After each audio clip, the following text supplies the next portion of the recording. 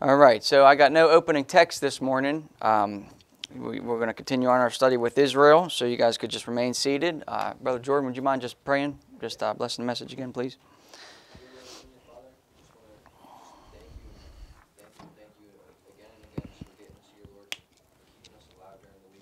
Mm-hmm. Keeping you close in our hearts, Lord. I pray that continue just to stay bonded with all of us throughout our weeks, not just on Sunday, not on just Amen. Wednesday or Thursday night service, Lord, but throughout every single day. Amen. I pray as we get into your people, Lord, talk about your people, your land, all that you make, Lord. Yeah. Just bless us as we hear it. I'd like to pray for our pastor up there as he teaches it. Thank you. Amen. Amen. All right. Now, I don't know how far we're going to get into the study. Probably we're going to have to go another week. I don't know, but all I know is we got a lot of scripture to cover, a lot to talk about, and that's the way to learn the book, okay, is we got to go scripture and scripture and scripture. And people say, oh, well, you know, I'm bored. I get bored with all this scripture and things, all this flipping and turning and going here and going there. Well, do you want to learn the book or not? That's just it. You want to learn or don't you want to learn? If you don't want to learn the book, well, then go somewhere else that preaches a 20-minute message with a little 3-point outline, a little sweet, cute little poem in it, and then has you go on your way. There's plenty of churches out there that'll do that, but not here. That's not how the Lord called me to preach and stuff. And ever since I've been called to preach, my prayer to God has been and always is, continually to this day, I pray to the Lord, help me preach the word, be instant in season, out of season, reprove, rebuke, and exhort with all long-suffering and doctrine. I mean, somebody could say, well, that's vain repetition. I prayed that thing so many times because, honestly, I need help. I need as much help to continue doing that, opposed to the opposite of not doing that is, if you guys never saw that verse before, go to 2 Timothy chapter 4, verse number 3. Right after, 2 Timothy 4, verse 2, preach the word, be instant in season, out of season, reprove, rebuke, exhort with all long-suffering and doctrine. For the time will come when that's supposed to be the preachers, time will come when they will not endure sound doctrine, but after their own lust shall they heap to themselves teachers, having itching ears, and they shall turn away their ears from the truth, and shall be turned unto fables. Okay, and I do not want to be one of them teachers that just comes up here and, tells you, cute little things, and just wants to tickle you behind your ears and itch your ears and stuff like that. You ever think of that as, you ever see a dog when you itch their ears? Especially my little Cavalier Cannoli with them big, long, floppy ears. The best spot he likes is right behind his ear. You keep going and keep going, and he can't get enough of it. He's practically drooling, and eventually he's falling asleep on me, little guy. And that's because that's what a dog wants. All they want is just to be pleased, and then eventually they just want to kind of fall asleep. And I don't want to, be a preacher that goes up here so long with all these scriptures and ends up you're asleep. And I'm doing this actually to keep you awake. The churches out there, the state of the people out there, they're the ones asleep. They're the ones getting their ear tickled. They're so pleased and with pleasure and all that. But why can't they? What's their main trouble? Is the Bible says that they cannot endure. I have that word underlined in my Bible. They cannot endure sound doctrine. They can't last. It's too much work for them, so they tap out. They can endure a 3-hour baseball game. They can endure a 3-hour movie. They can endure a 3-hour news program or hours of just scrolling on their phone and the social media. But when it comes to actually sitting down, learning the book, going scripture with scripture, flipping and turning, they tap out. They don't want nothing to do with it. They can't endure. They can't last. So we pretty much have we don't have a Sunday school hour for teaching, and then a normal service for preaching, and then an evening service. All we got is we got 1 hour on Sunday morning, and we got 1 hour on Thursday night. And I try to do my best to give you both a combination of preaching and teaching. So with that all being said, I do thank you all for coming here. I love you all, and you all want to. I understand you all here want to learn the book, right? I obviously could see that with audience, but occasionally, I thank you for that. But occasionally, I just have to remind you of the mission and goal of my ministry. And you say, well, what is it? It's to preach and teach God's book. That's it. You say, and then eventually, as I learn, if I'm teaching it correctly, it should stir you up to want to live a Christian life, which encompasses a lot of things. So I figure, people say, well, what's the vision and goal with the church? Well, to preach and teach this book and stir you up to try to live a Christian life. And I feel if I do that, then God's going to end up blessing the rest of it and helping you guys, try to live the Christian life. So I can already tell some of you are already like, all right, shut up, quit explaining yourself, get into the study. So let's just start the lesson. That's what we're going to do. Now, brief recap for the people of Israel. A brief recap. Number one, they're God's chosen people. Okay, God's chosen people. God called out Abraham from Ur of the Chaldeans and told him to go to a land that God promised him. Okay, and Abraham was born of Syrian descent, but migrated to the land of Canaan and became the first of what God would call the Hebrew people. And I looked up that word Hebrew. Okay, what's that even mean? Hebrew means to cross over, to pass through, and derived from the word Eber or ever. So a Hebrew word meaning the other side. That's what it means. Abraham the Hebrew, referring to Abraham who crossed into the land of Canaan from the other side of Jordan. So that's what that name actually means, which is interesting. It would be like our ancestors coming from Europe, going to a land that would be called America. Now, I'm no longer an Italian. I'm an Italian American, but I'm an American. We like to say, I'm Italian. Italians are some of the most proudest people out there about their nationality. I'm sure you can, yeah, amen. Italians are real proud about it. I'm Italian. We're Italian. We're like justified to, we'd like use it as an excuse to justify our loud, obnoxious behavior and stupid things like that. No excuse. But listen, you're not an Italian. I'm an American. If you're living in America, I don't care. You can say I'm German, I'm this, I'm that. You're American. Okay, that's what you are. And we by the grace of God, we got ourselves a land over here. We became a people. People around the world know us as Americans. So just gotta. Abraham is the first Hebrew with Syrian ancestry, just like I'm an American with Italian ancestry and stuff. But there's no record at all of the first Chinese person, the first Italian person, the first German person, Irish, Indian, Japan. There's no record of the first person of a certain people. But there is of the Hebrew people. That's amazing. So we learned that Abraham had two sons, Ishmael and Isaac. The promised seed was to Isaac, which would inherit the promised land. Promised seed gets the promised land.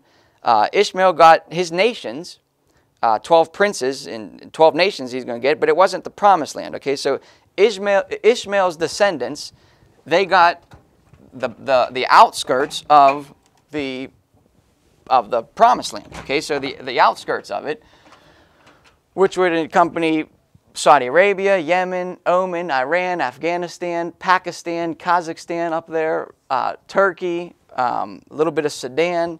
What else? What other ones are there? Oman, Dubai, Iraq, Turkey, Sudan, Ethiopia. They got all those nations. All the land is theirs. They're to the Arab people, but they're not to get the nation of Israel, which we studied last week, the actual boundaries from the Nile River all the way to the Great Euphrates, where that ends, that should be the nation of Israel. People get all upset about the Jews took the land off the Canaanites, and the land of Canaan was filled with cannibalism, it was filled with giants, it was filled with pedophiles, it was filled with people committing bestiality, it was filled with every pagan abomination under the sun. And God said, I want you to go to these people, drive all these wicked people out of that land, go into their land, take it for yourself because I'm giving it to you, and don't you do those abominations of those wicked people. They were wicked people over there, okay? So Isaac begot Jacob, God changed his name to Israel. We read that verse, Thou shalt no more be called Jacob, thou shalt be called Israel. Okay, and for as a prince thou hast power with God and with men and hast prevailed. Then Jacob birthed the 12 tribes of Israel. And what tribe was our Lord and Savior from? Anybody know that one? What tribe was he from? Judah. Lion of the tribe of Judah. Okay, so there's just a little quiz there on tribes. I don't expect you to rattle off all of them, but you at least got to know our Lord's from the tribe of Judah. Okay, so there's been battles going on with the Israelites versus the Philistines for thousands of years, and the modern term for Palestinians in Palestine, or the modern term for Philistine in Philistia is Palestine. That's something you got to know, okay? And that land clearly belongs to the Jews. So November 29th, 1947, the United Nations adopted Resolution 181, also known as the Partition Resolution, that would divide Great Britain's former Palestinian mandate into Jewish and Arab states. Jewish and Arab states in May 1948, when the British mandate was scheduled to end. Now, clearly the nation of Israel today does not consist of the nation of Israel that God intends it to be. That's clear. They got that little sliver of land there, when God obviously intends there to be a lot more. Obviously when the Lord Jesus Christ comes back and sets up His kingdom, He'll reestablish the actual boundaries. He'll rewrite the maps and stuff, and He'll have the exact boundaries of what that land's to be. Now, the reason why the Jews got this little sliver of land today, and why God allowed that to happen, we're going to see God's hand throughout a lot of stuff this morning. But why did God allow them just to get this little sliver of land? Was because of their disobedience. So turn to Ezekiel chapter 11. Make your way to Ezekiel chapter 11. Now, the covenant of the land, the covenant, that's just another word for like the deal, okay, like a deal. The covenant of the land is unconditional. But the blessings associated with this unconditional covenant is conditional.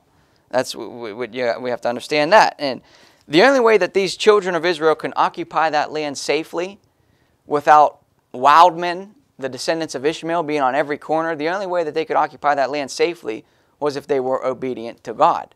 You imagine that. Like, imagine if us Americans, and imagine if our people all surrounding us, Canada and Mexico, imagine if they were just straight up enemies of us, and they're trying to break in, and we have to watch out for the Canadians and the Mexicans on every corner because they just hate us so bad that they're just trying to take this land.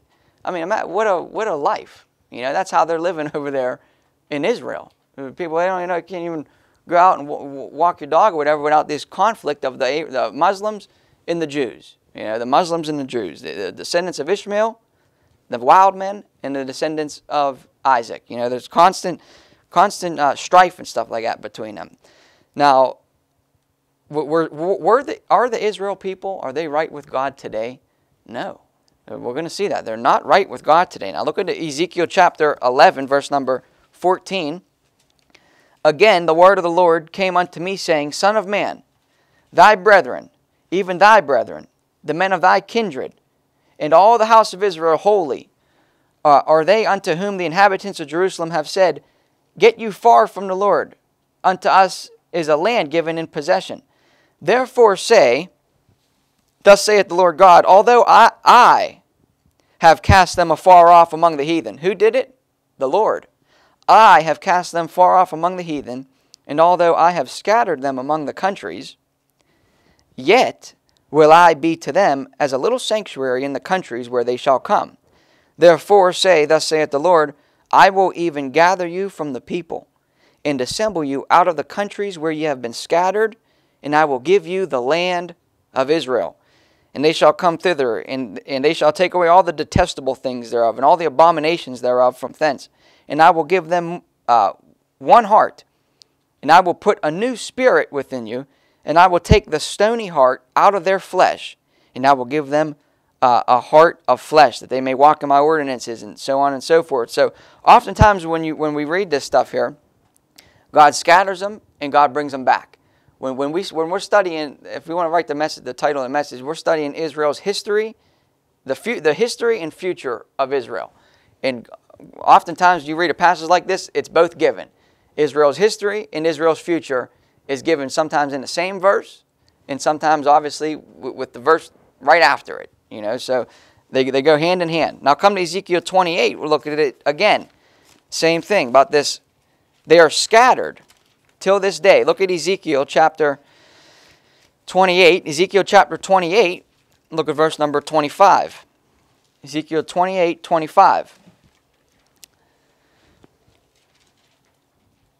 Verse 25, Thus saith the Lord God, When I shall have gathered the house of Israel from the people among whom they are scattered, and shall be sanctified in them in the sight of the heathen, Then shall they dwell in their land that I have given to my servant Jacob, and they shall dwell safely therein, and shall build houses and plant vineyards. Yea, they shall dwell with confidence, not scared to death on what is the Muslim going to shoot a rocket at me, RPG, when I walk out my door or nothing.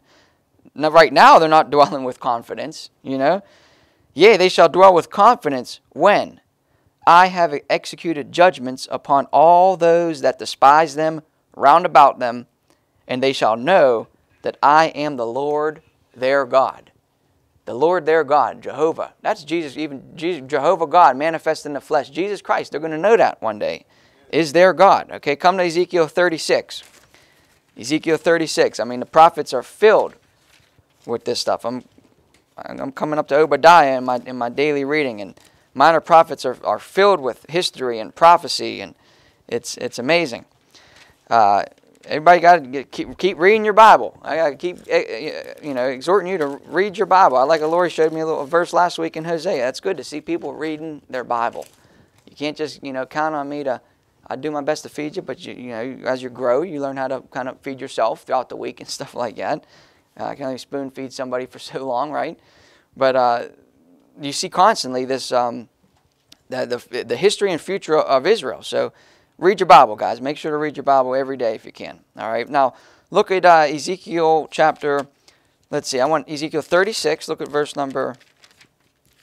Let's see here. Verse number 24. Ezekiel 36:24.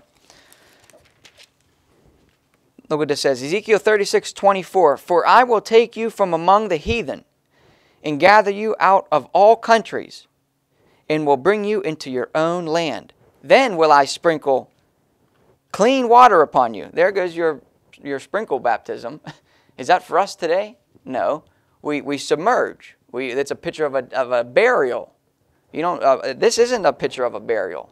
So the gospel, the grace of God, death, burial, and resurrection is for the church age.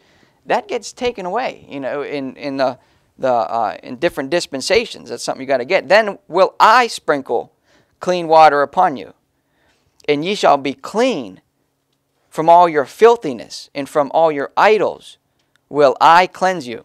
A new heart also will I give you, and a new spirit will I put within you. And I will take away the stony heart of your flesh, and I will give you a heart of flesh. And I will put my spirit within you, and cause you to walk in my statutes. And ye shall keep my judgments and do them. And ye shall dwell in the land that I gave to your fathers, and ye shall be my people, and I will be your God. Come to Deuteronomy chapter 28 now. Look at Deuteronomy chapter 28. So again, the Lord tells them He will scatter them, and He's going to bring them back into their own land. Now look at Deuteronomy 28. It's a pretty scary chapter here. Deuteronomy 28, this is the chapter about the blessings and the curses. And the blessings and the curses of Israel were all dependent upon their obedience. So look at Deuteronomy chapter 28. Let's start at verse number 15. Might skim through some of these too. Deuteronomy 28 verse 15.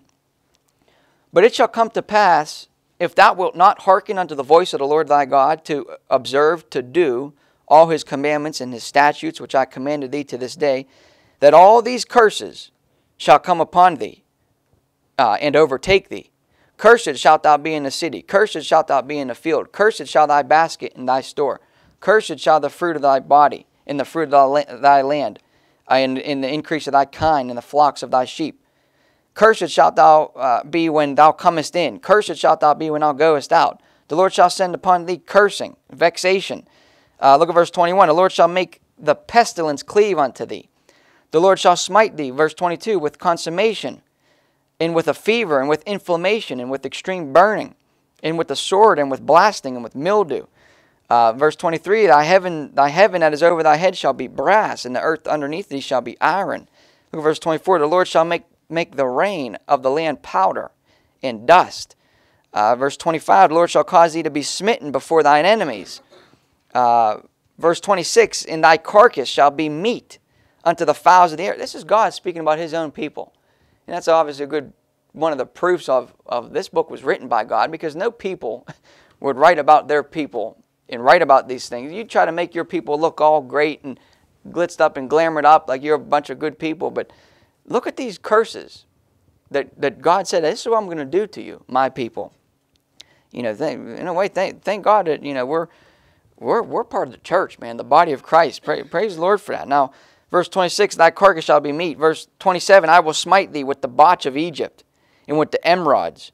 Those would be the hemorrhoids.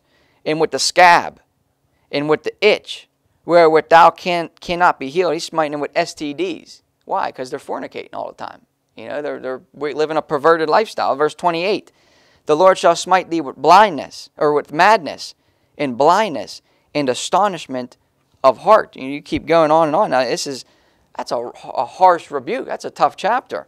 And now you can see the condition that Israel was in when their Messiah showed up. That's why we read about in the Gospels, Jesus Christ is healing the sick, cleansing the leper, healing the blind, healing the deaf people. The Jews, they're paying taxes to Roman kings. They're under Roman occupation. They're in a mess. Why are they in a mess? Because they're being cursed. They're not obedient. That's why the Lord shows up on the scene. He's rebuking them left and right. This all goes back to Deuteronomy, the book of Moses, in the law of Moses. Look at Daniel chapter 9. Daniel chapter 9. Daniel knows about this. He read his Tanakh, his Old Testament. Look at Daniel chapter 9, verse number, I'll smite thee with madness. Another one, demon possession is going on. The land of Israel is in a mess when their Messiah shows up, Jesus Christ. Look at Daniel chapter 9, verse number 10. Daniel chapter 9, verse number 10. Even verse 9, a little context. To the Lord our God belong mercies and forgiveness, though we have rebelled against him. And this Daniel talking here. Neither have we obeyed the voice of the Lord our God to walk in his laws, which he set before us by his servants the prophets. Yea, all Israel have transgressed thy law, even by departing, that they might not obey thy voice. Therefore the curse is poured upon us. Daniel knew Deuteronomy 28. He's saying it. Therefore the curse is poured upon us, and the oath that is written in the law of Moses, the servant of God, because we have sinned against him. We just read it, Deuteronomy. And he hath confirmed his words, which he spake against us, and against our judges that judged us, by bringing upon us a great evil from under the whole heaven hath not been done, as hath been done upon Jerusalem. That's a serious statement. Nothing like this has ever happened to a certain people than the Jewish people. Nothing like this in any history of any other people. Nobody ever saw nothing like what's going on with Jerusalem. Look at Daniel 9:13. And it is written in the law of Moses, all this evil is come upon us, yet made we not our prayer before the Lord our God, that we might turn from our iniquities and understand thy truth. Therefore hath the Lord watched upon the evil and brought it upon us. For the Lord our God is, look at this, for the Lord our God is righteous in all his works which he doeth. For we obeyed not his voice. We got what's coming to us. He warned us time and time again. We disobeyed him. Now look where we're in. We're in Babylonian captivity. Nebuchadnezzar's rolling over us. We're trying to worship. We got a mandatory worship this guy and making us worship images. And if it wasn't just for Daniel and his three companions there. Now Daniel, okay, the book of Daniel, the closing of the Old Testament, the end of the minor prophets, we get 400 silent years is what it's often called, the 400 silent years. And they call it the silent years because there's no prophets, there's no scripture, and this is when actually the Apocrypha writings were written in Greek also. What are you writing in Greek? You guys are Jewish people for. So we reject the Apocrypha. This is when these writings came about, those 400 silent years. And anyways, after 400 years, up shows a guy, John the Baptist. The first prophet shows up on the scene. The canon gets opened again. Scripture's being revealed. John the Baptist, the first prophet, shows up on the scene. He's pointing to their Messiah. Jesus Christ shows up. Okay, and simply put, the Jewish people, Israel as a whole, they reject him. They're the ones that said, we have no king but Caesar, and his blood be upon us and our children. Just was, listen or watching some article or something like that. Listen to some, I forget who said it, something about that, the Passion of the Christ movie that, Mel Gibson couldn't put that part in because he'd get charged with anti-Semitism. He didn't want to stir up the Jewish crowd there at that scene, there, and I guess what happens, they just said, free Barabbas, but they left out the part where the Jews said, let his blood be upon us and our children. They'd say, that's an anti-Semitic statement. That's what they said. That's what they said there. So what they did as a nation, not so much as individuals, was they placed themselves under a curse of darkness and of blindness, and ultimately ejection from the land that was supposed to be given to them. Now, in our King James Bible, look at the book of Malachi, minor prophet. In our King James Bible, the last book in the Old Testament is Malachi. Okay, the last book in the Old Testament, I guess, and obviously not doctrinally. We know in the dispensation after the cross enters into the New Testament. But it's interesting, in the last book, we have the same books that the Jewish people have, but the order of our books is different. So the last book in our Bible, look how this thing ends. Look at the last phrase in the Old Testament. Okay, in this last chapter, there's three people that show up. Verse number 4, Moses. Verse number 5, Elijah. And these guys are coming before the great and dreadful day of the Lord. They're coming before the coming of the Lord. And then who else shows up? Obviously, the Lord. So Moses and Elijah are going to show up again in the tribulation period. And then it says, verse 6, for he shall turn the heart of the fathers to the children.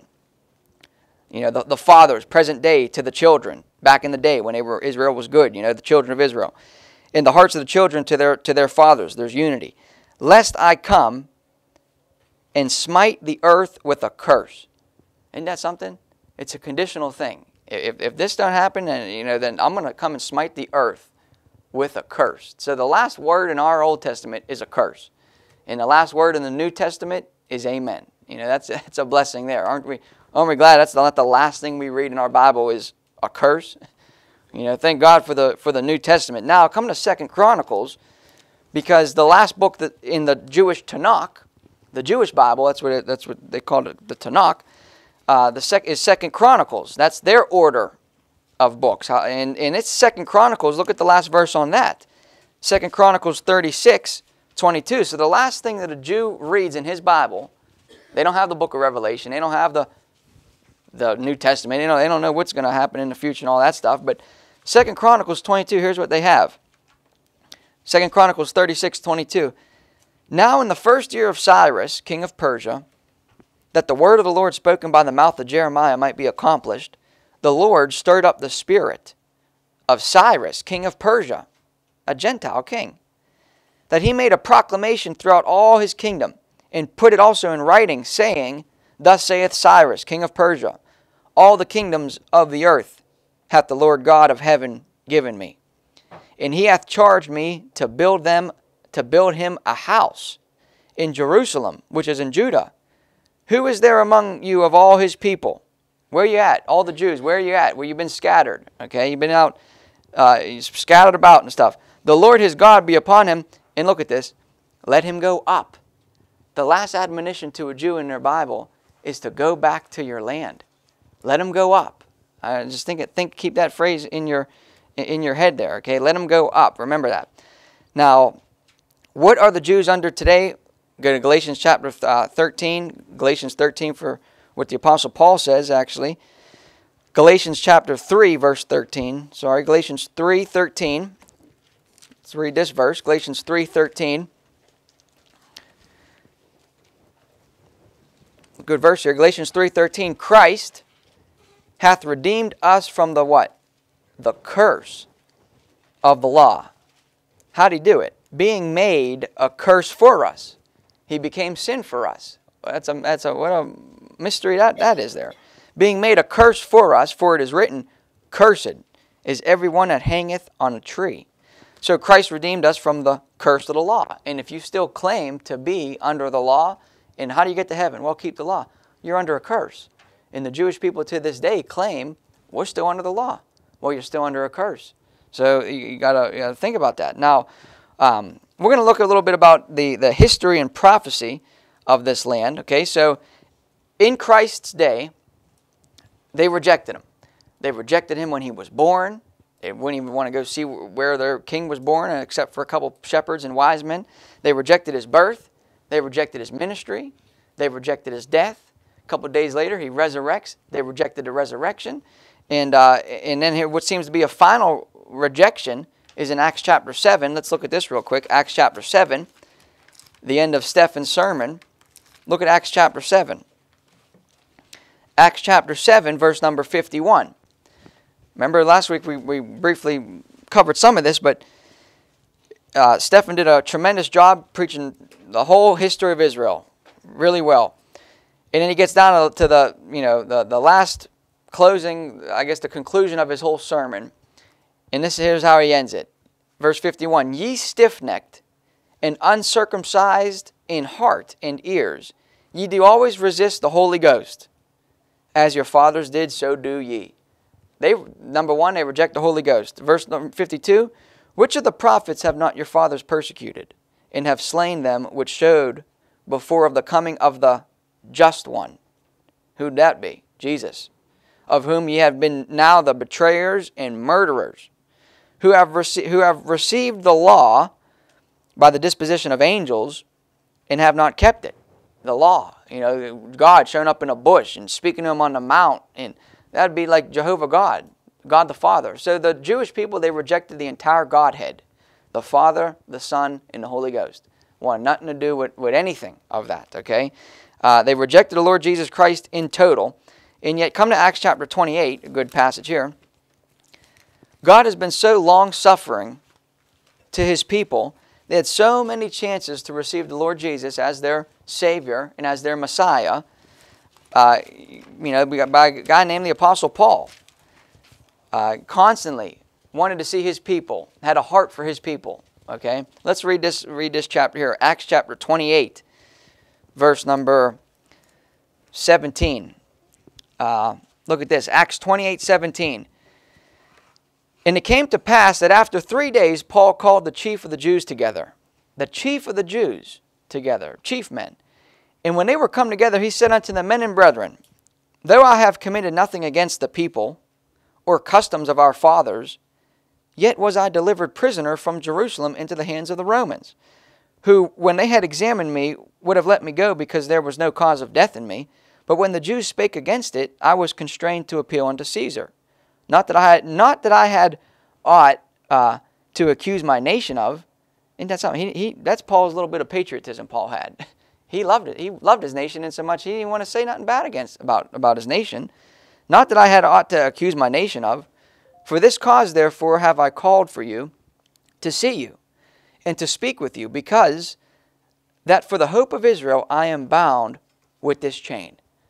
I want to see Israel get saved. I want to see you guys turn to the Lord. I don't want to see you guys under this curse. I want to see you guys back in the land, He knew all that stuff.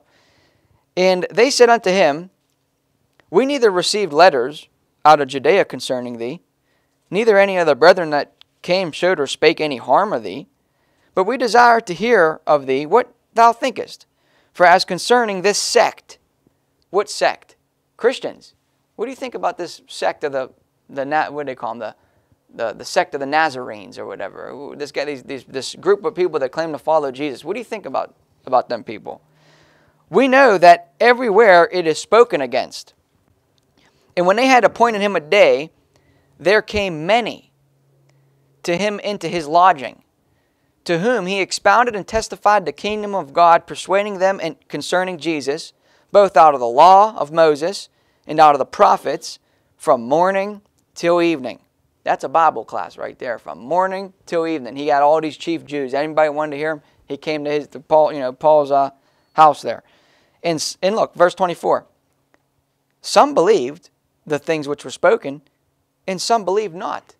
Doesn't matter how much you expound them in Scripture, how great of a preacher you are, there's going to be people in here that believe, some don't believe.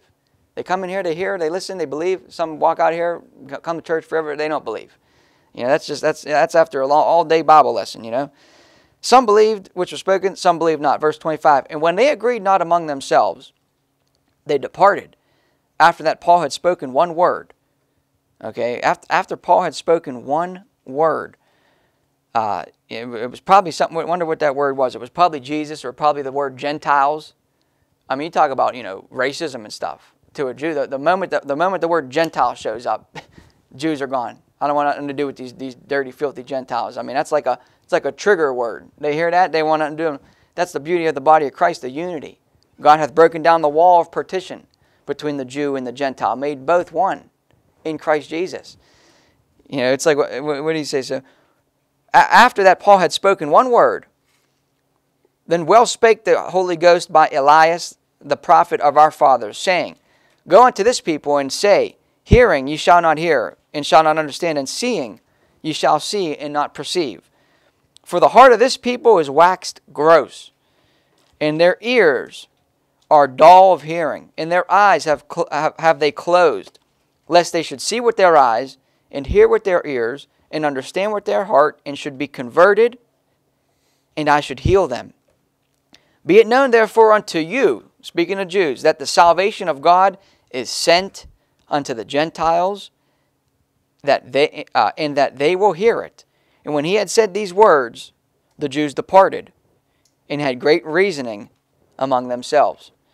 Verse 30, and Paul dwelt 2 whole years in his own hired house, and received all that came in unto him, preaching the kingdom of God, and teaching those things which concern the Lord Jesus Christ, with all confidence, no man forbidding him. You ain't going to tell me what to preach. Preaching the Lord Jesus Christ, and this is his hired house. Paul's like on house arrest.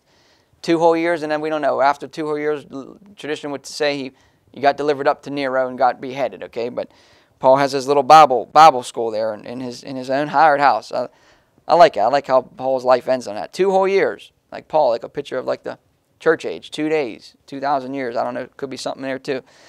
But so that's that. And it's interesting that they said some believed and some not. Okay, so this doesn't seem to imply that it was a real life-changing, heartfelt belief. It was kind of like a, yeah, I believe your points, or I kind of don't, believe your points and stuff like that. But the history of the Jews, they were a scattered people not dwelling in the land that God gave them. In history, it's called the diaspora. And that thing started in 587 BC, exactly as God said it would happen. And so it was the dispersion, diaspora. It's a fancy way of just the dispersion of the Jewish people throughout the 4 winds we read in the Bible: north, south, east, and west. And these Jewish people are scattered into the land of the Gentiles, which would be the land of Africa, Spain, which is why Paul wanted to go to Spain at times, and Rome.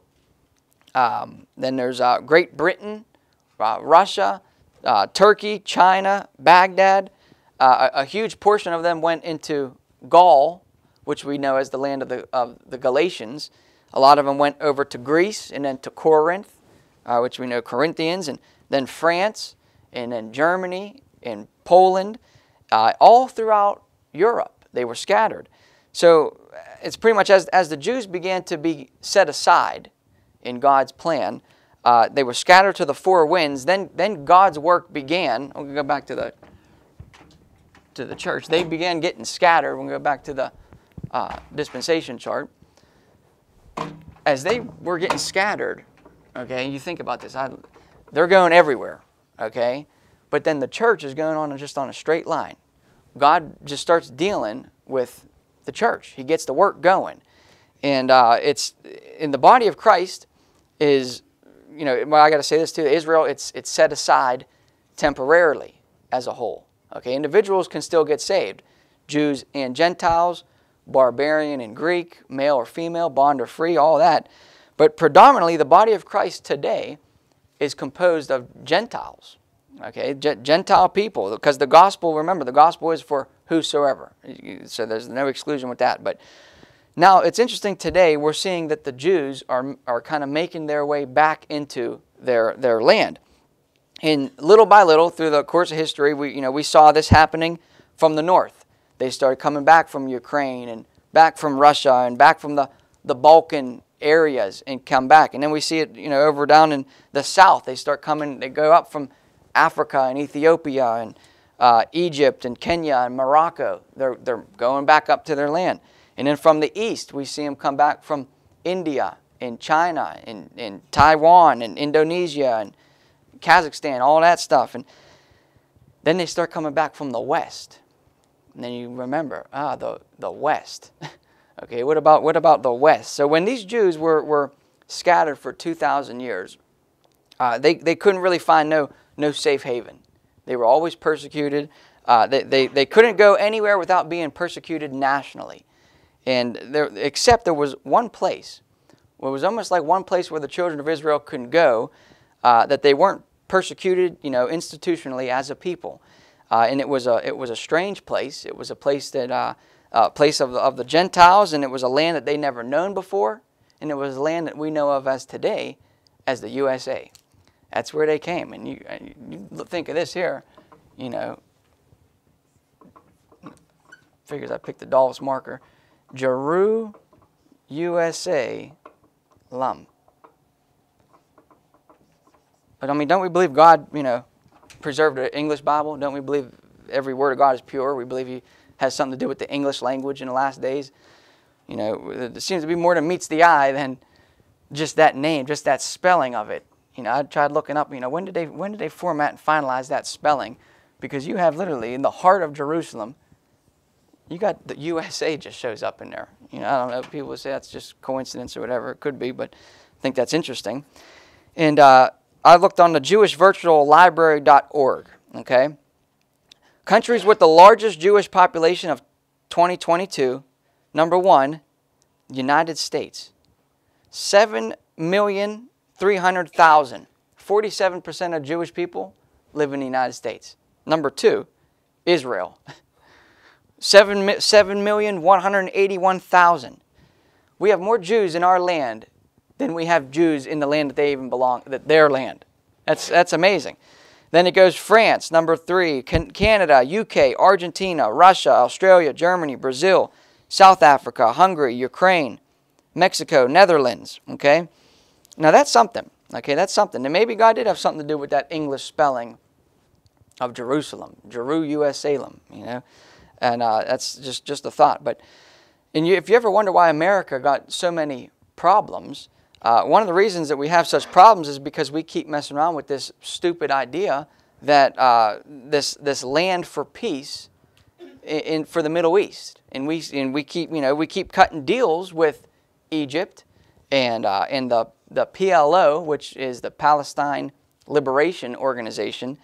And whenever you mess with, we're messing with God's land. And whenever you mess with God's land, trying to make peace and giving Israel this tiny sliver and allowing Palestine to be a state and, finding ways to compromise what God actually said, you're not doing Israel a favor by messing around with that stuff. So for some history, okay, we're going to get in a little bit of history here. So even when the Jews tried going back to their homeland, they faced persecution. And it wasn't until, just like there was the Lion of the tribe of Judah, well, then another country kind of rose up to power that had their national symbol as a lion. More, they'd call it a griffin, which is a lion with wings on it. Who would that be? That would be England. England and Great Britain and stuff. And so that England comes up on the scene, and there became a movement that was called Zionism to get the children of Israel back into their land. So at the end of World War I, there was what was called the Balfour Act, which allowed the Jews, it made it legal for the Jews to go back into their land. We called that the Balfour Act at the end of World War I. And what's fascinating about history is who controlled that land. Well, who controlled that land before the Jews showed up was the Ottoman Turks. And who were they? They were Muslims, is what they were. And they were defeated by the hands of the British Empire. This is World War I stuff here. And they looked up a little stat. The Ottomans had lost 59% of their land. The British captured Basra, Baghdad, Jerusalem, Damascus, and Aleppo from the Ottomans. And so it's interesting that in World War I there was a way. It was made a way for the by way of England and by the USA, both of those allies, to get the Jews to start to go back into their land with this Balfour Act. Okay, and now don't forget, way back there in Ezekiel, God said, I'm gonna scatter you, and then I'm gonna begin to draw you back again. So it's amazing, God operating in the stage of human history, He began to draw the Jewish people back to their land. In these two superpowers, England and USA, for some reason, they took upon the burden to get these Jewish people back to reestablish Israel again. And it's much like that king that we read in the last Second Chronicles, that guy Cyrus. And there was another one in the Bible, Darius. They were both kings of Persia who got the Jews back into their land after Nebuchadnezzar wrecked everything, destroyed their temple, stole their goods. Then Cyrus, these kings, these Gentile kings, God laid on their heart, no, we're going to get you back in there. So there's some interesting things with those two kings, and then a big deal when it came to England and in America, helping them out. Now, that stuff to me, that stuff's amazing, because that shows me that God just isn't operating in Sunday school and operating in your morning devotions and things like that. He's the one controlling the White House. He's the one controlling the Senate. He's the one controlling, he's running everything to the counsel of His own will. He, even while using the free will of man, even while using the Muslims, even while using Satan to fulfill this book. The Scriptures cannot be broken. It's amazing. Okay, so I hope that you're not bored yet at all with some of this history stuff. Okay, so the children of Israel, okay, they were allowed to go back legally with this Balfour Declaration Act. Okay, it was legally, but they weren't allowed like nationally. There's still no state. There's no place for them. For 2,000 years, these Jewish people, they've been without a state. And it wasn't until World War II, by the man of a guy named Adolf Hitler, who some people actually believe that guy was actually Jewish himself. I don't know about that. A big figure shows up on the scene. Massive persecution. And it was an old preacher, Bob Jones Sr., who Dr. Ruckman went to school under and studied under. He once said that World War I was to prepare the Jewish people for their land. It was to prepare the people. We're going to get you back in there. That's what World War I was really all about. Prepare the Jew for the land. And then World War II was all about preparing the land for the Jew. You got the people, but you got no land. World War II, they had to get the land. So in essence, pretty much at World War II, what you have is the defeat of the Axis powers. And for the first time in 1948, the Jews have a piece of land that they can call home. That's amazing. At the end of World War II. And people say, can you prove to me that there's a God? Yeah, just point them to the Jewish person, the Jew. Scattered to the four winds, hated by all the Gentile nations. And yet it took the Gentile nations to give them their land back. A piece of their land back at least, declared to be a state. First time in 2,000 years they stepped foot on that soil that they were scattered from, And look, these are all facts. These are straight up facts. You cannot argue with the facts. You can argue with with the outcome, and you could say, well, it was geopolitics or it was happenstance or whatever. You can reject the Bible and say all these things coincidentally happened and to produce something that never was produced in human history before. Or you can say that there is a God in heaven. And I like that verse in Isaiah 46, declaring the end from the beginning, from the ancient times, the things that are not yet done, saying, my counsel shall stand and I will do all my pleasure. The Lord declares the end from the beginning. He knew how all this was going to unfold, and His hand is operating through mankind.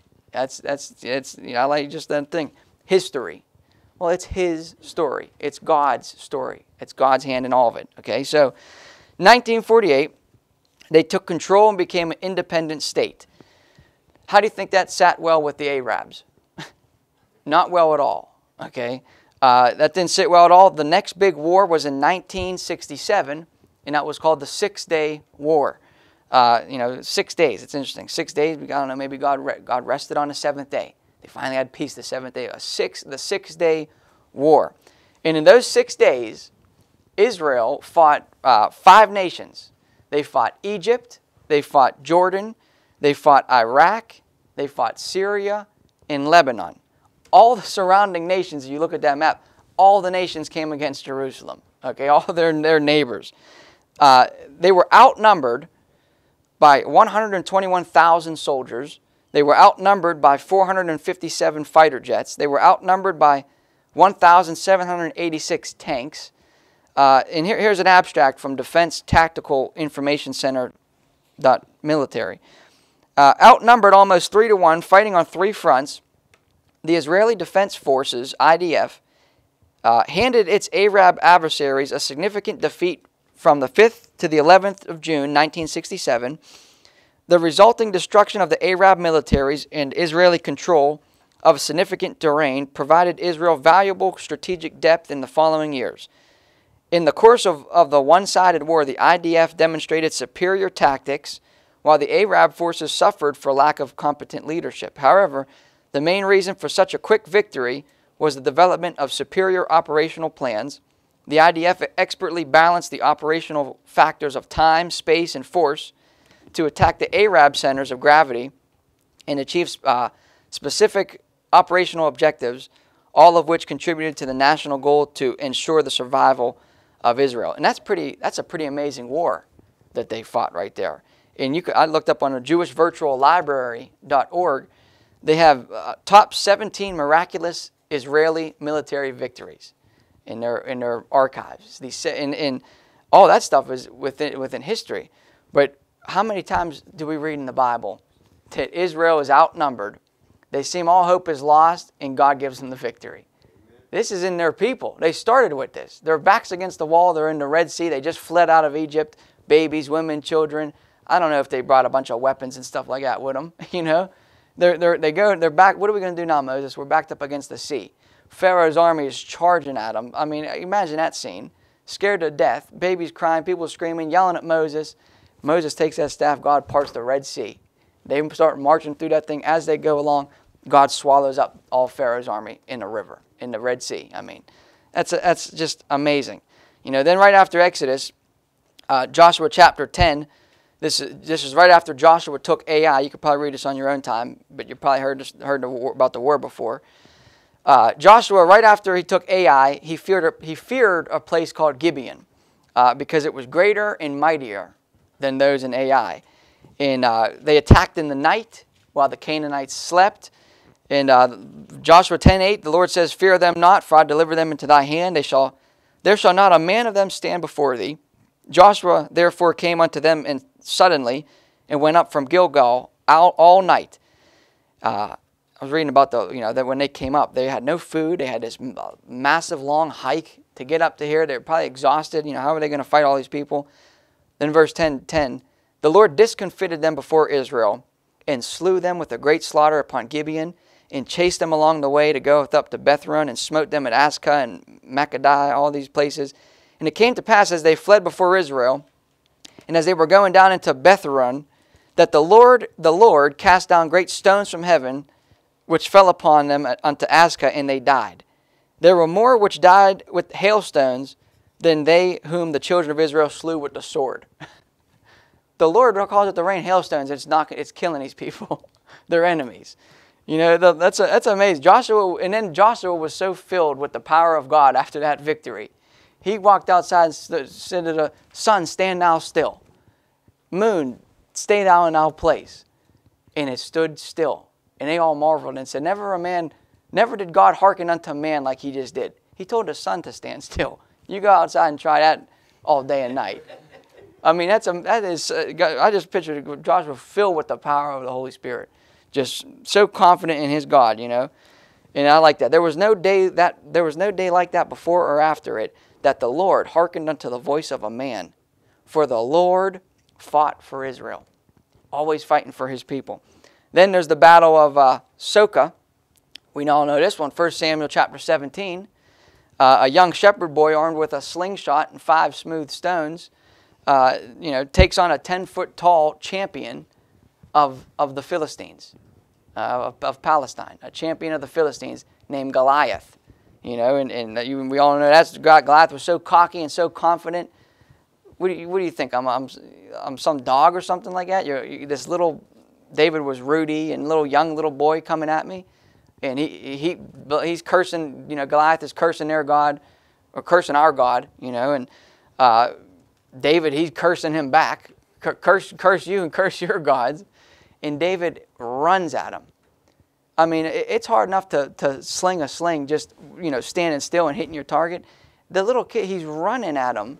And Goliath, you know, they're meeting each other to battle. Goliath forgot his helmet. He slings that stone. It's sunk in his head like a .44 caliber bullet.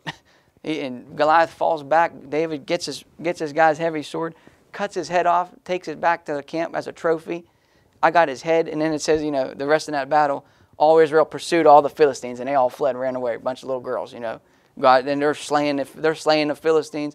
What victory that God brought his people. They got the W again. Now how about Gideon? You read the battle of Gideon. Remember that whole story? He started out with 100,000 men or something like that. 100,000 or 300,000 men. Who's with me?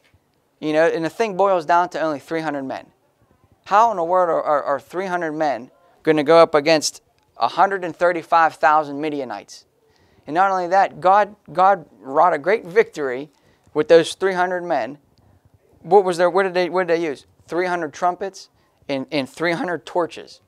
And they were so discombobulated, they were killing each other and stuff like that. How in the world did they get victory in that? God's power. I mean, that's a miraculous victory in the nation of Israel. So you can go on and on with these battles. Now, that's who our God is. Okay? And if he got the power to overcome their battles in a miraculous way like that, don't you think our God would give us some power to fight our sins, to fight our little flesh, you know, to fight the world, to go up against the devil and, you know, put the armor of God on and stuff? You bet he will. If he did all that for his people and that stuff. So that's the history. That's 1967. The Israelites got back into the capital city of Jerusalem. Then the wars go on. 1974, there was a war called Yom Kippur. In 1980s, there was the war with Lebanon and Hezbollah. And then there's them always fighting the PLO and a guy named Yasser Arafat and the Palestinian people. And the war just continued to wage on. But Israel got stronger and richer, but there was still some confusion. The rest of the world, okay, and USA at a time, only recognized Tel Aviv as their capital. And that was the whole thing about the 6-Day War, to get Jerusalem back. Okay, but it was never recognized as the capital. Everybody knows they would say Tel Aviv was the capital. But until a Catholic-backed, Jesuit-trained, loudmouth businessman from New York came up on the scene in his presidential reign, 2016. The guy recognized Jerusalem as Israel's capital. So, you know, then what's next? Whatever happened to that guy, Donald Trump? 2020, everybody got confused. Okay, what happened? How the guy, he lost. You know, what happened? Well, there was a little thing called the Abraham Accords. I'm going to read this, okay? Because remember what I said before, land is an issue with God. And that whole land belongs to the nation of Israel. Now, in Trump and his administration, they made the most fatal mistake that they could have ever made. And you say, yeah, listening to Fauci. Well, that was maybe number 2 mistake, okay? The number 1 mistake that they made, that administration, is messing around with God's plan. Got him in trouble. Lost the election, you know, and we're getting all that stuff. But here, listen to this Abraham Accords Declaration. This is the actual document, signed by Trump, I forget, the Middle East people and stuff. Listen to this. We, the undersigned, recognize the importance of maintaining and strengthening peace in the Middle East and around the world based on mutual understanding and coexistence, as well as respect for human dignity and freedom, including religious freedom. We encourage efforts to promote interfaith and intercultural dialogue to advance the culture of peace among the 3 Abrahamic religions and all humanity. It all sounds good. We believe that the best way to address challenges is through cooperation and dialogue that developing friendly relations among states advances the interest of lasting peace in the Middle East around the world. We seek tolerance and respect for every person in order to make this world a place where all can enjoy a life of dignity and hope, no matter their race, faith, and ethnicity. That sounds good. We support science, art, medicine, and commerce to inspire humankind, maximize human potential, and bring nations closer together. They can't say we support the Bible. But there's no way they could say anything like that. We seek to end radicalization and conflict to provide all children a better future. We pursue a vision of peace, security, prosperity in the Middle East and around the world. In this spirit, we warmly welcome and encourage by the progress already made in establishing diplomatic relations between Israel and his neighbors in the region under the principle of the Abraham Accords. We encourage ongoing efforts to consolidate and expand such friendly relations based on shared interests and shared commitment to a better future. So, no Bible. And it's almost like they're compromising. You guys stay in your land, just, let Israel have this little sliver, and the whole land belongs to Israel. You can't get around that. When you don't stick up for the Bible, you put yourself in you can never be a politician and stick up for the Bible. You say, I'm going to be a politician and I'm going to go out and I'm going to stick up. No, you're not. Eventually you're going to fail and you're going to compromise. You're going to try to please men and not stick up for what the Word of God says. It'll get you in trouble. So here we are. Okay, now, as all this is happening, remember the church. That's us. And the diaspora, the wars, the land of Israel. Okay, and we are right at the end of the church age. And as Israel is beginning to go up to their land, we are going to start to go out. We're going to start exiting this world eventually. And you can make a couple of things. There's going to be a falling away. Then there's going to be a rapture. But as Israel starts to go up, church is going to go out.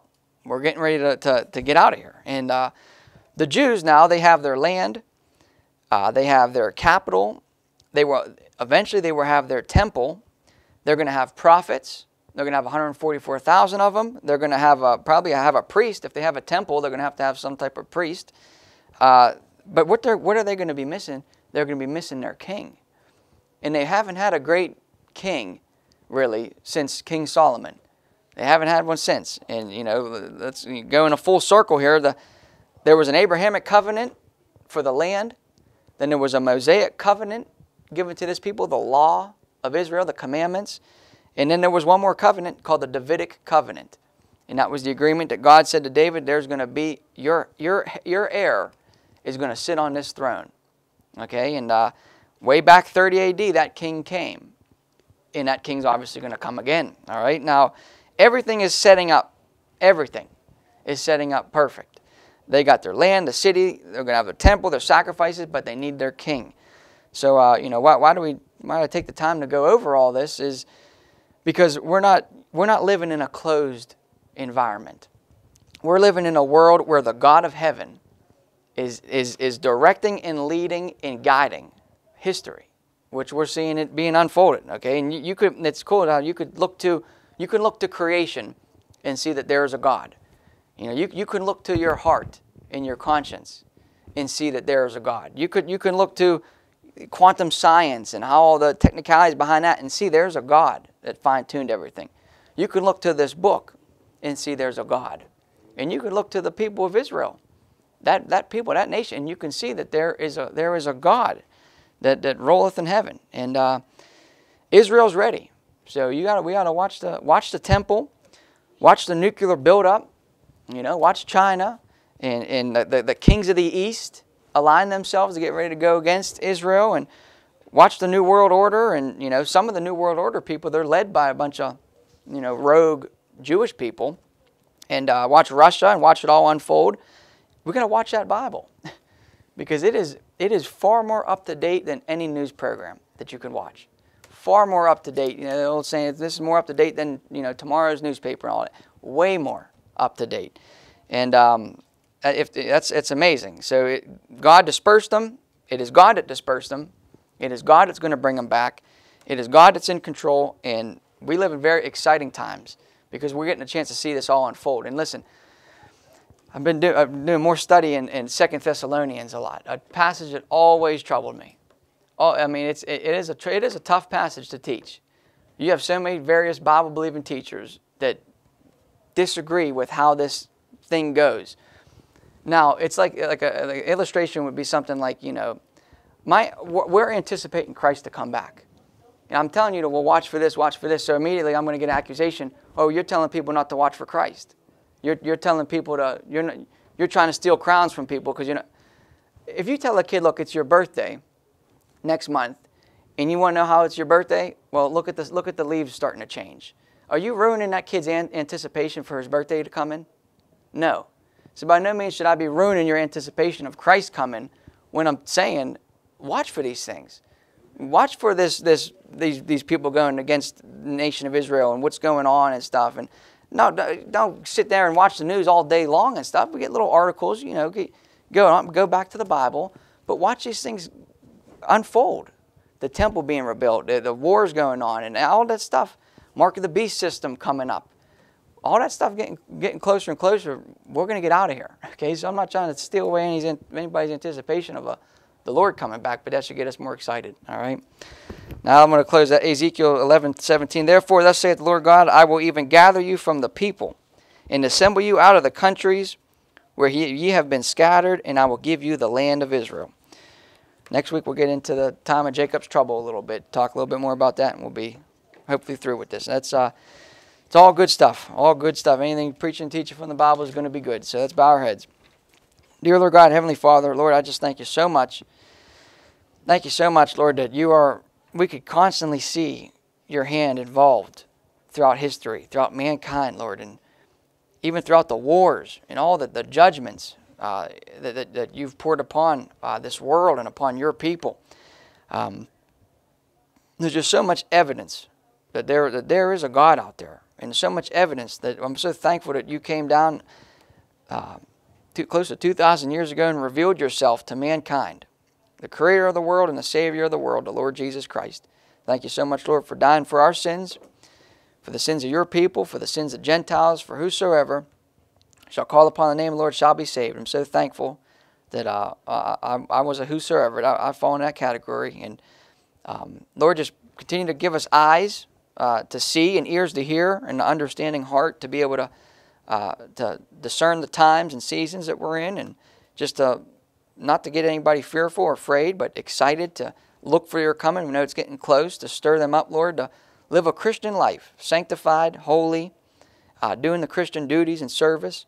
And just help us, Lord, not to be weary and not to tap out in the end and fall away, or just help us stand strong in these things and take a firm stance when it seems to be every enemy is against us. But we know that you will prevail, and we will have the victory in Jesus through you, Lord. We thank you so much and love you. In Jesus' mighty name, amen. Amen. All right, let's sing one more song here. We're going to sing again, Amazing Grace. Sing that again.